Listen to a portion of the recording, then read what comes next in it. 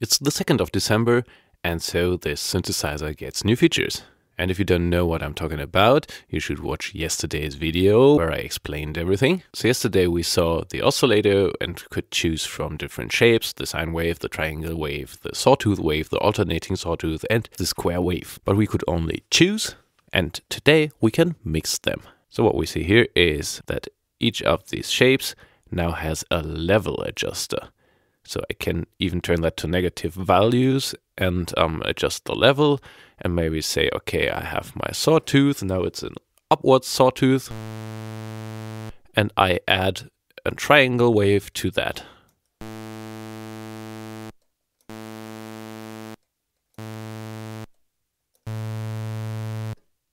And if you used Tukan Studio's plugins before, you're used to that. You can reset the values by holding down the Control key on the Windows or Linux, or the Command key on a Mac, and click the values so they zero out in this case. And then we have this other row here, which is called number, and this is the numbers of repetitions of that shape within one oscillator cycle. So if I turn up this sine wave and choose 2, we have 2 sine waves, or 3, we would have 3 sine waves, and so on. Let's hear that with a sawtooth wave. So we have the fundamental tone. And if I choose 2, it would be an octave higher, of course. And 3 is an octave and a fifth. 4 is, of course, 2 octaves. Then we get to the 3rd, the 5th, the 7th, and 3 octaves.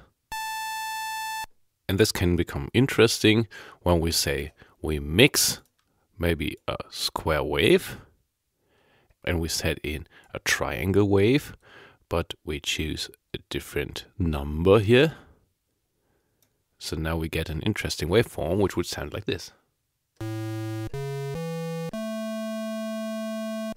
Or we take even a more crazy number here.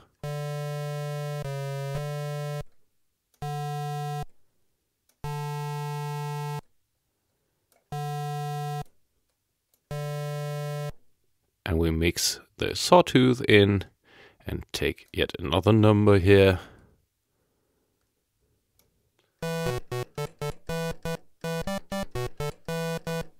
And if this line would go outside the box, we would have hard clipping, so that will be rectified in this case.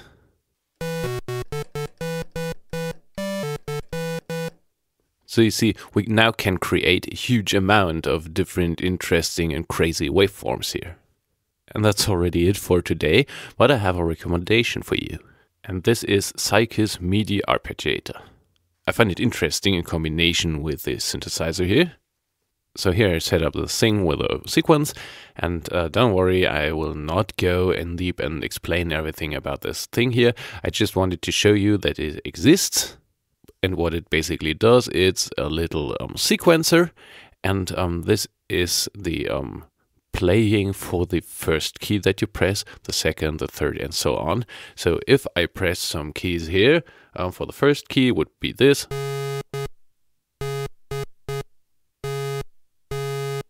And now I play a second key.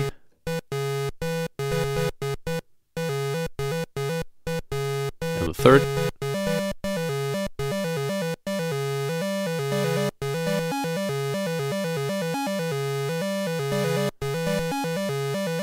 And so on. So now, that's it for today. I hope you have fun with the plugins, and bye-bye.